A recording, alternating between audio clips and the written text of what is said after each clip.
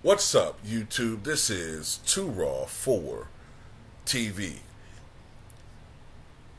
So back in September of 2022, LaShawn Thompson, who was an inmate at the Fulton County jail cell, was found dead.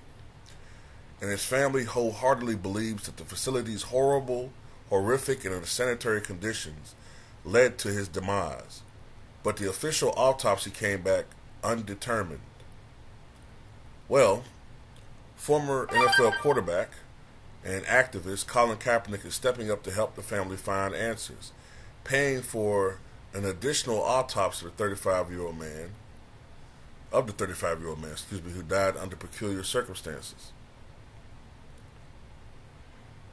Colin heard about the story and wanted to help, so he contacted Ben Crump, attorney for the family, and offered to fund a second independent autopsy.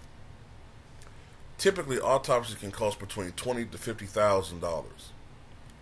Aside from wanting to provide the family with closure, we're told Colin was and is upset about the conditions in which LaShawn, initially arrested for a misdemeanor simple battery, and other inmates endured.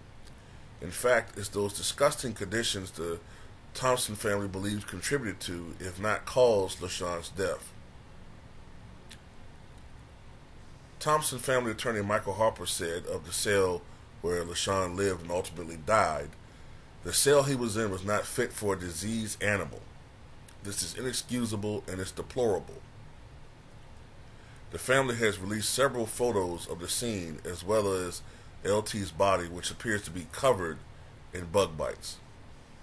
In the wake of the outrage over jail conditions, 3 high-ranking jail officials have stepped down, with the Fulton County Sheriff saying, "It's clear to me that it's past time to clean house," adding they're making sweeping changes to the facility.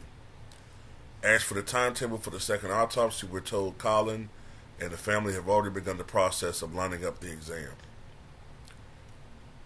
And to think, this is 2023. 2023. We're supposed to be making so many advances and progress, but not really. Not in a lot of ways. We're going backwards. And it's all by design.